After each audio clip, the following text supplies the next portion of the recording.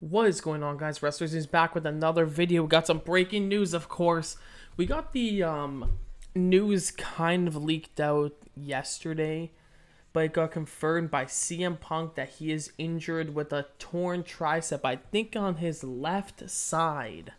People figured out that it happened during the match when Drew McIntyre gave him some sort of dignity, and you can see that he grabbed his tricep right away and dragged himself over towards the referee to tell them what was wrong. And at that point, he was still grabbing his tricep, and he even told the referee, my tricep, my tricep. This puts CM Punk out on the bench for at least 4 to 6 months.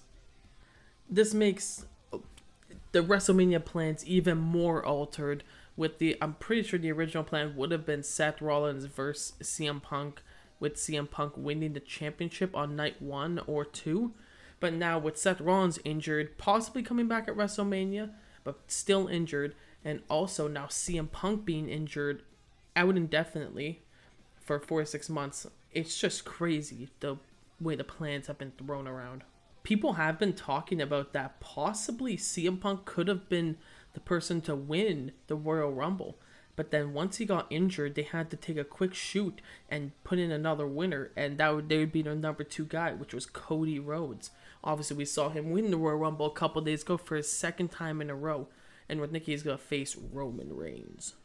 Honestly, hate CM Punk or love him, seeing him out there in front of that crowd, just absolutely shook, crying, and just torn apart.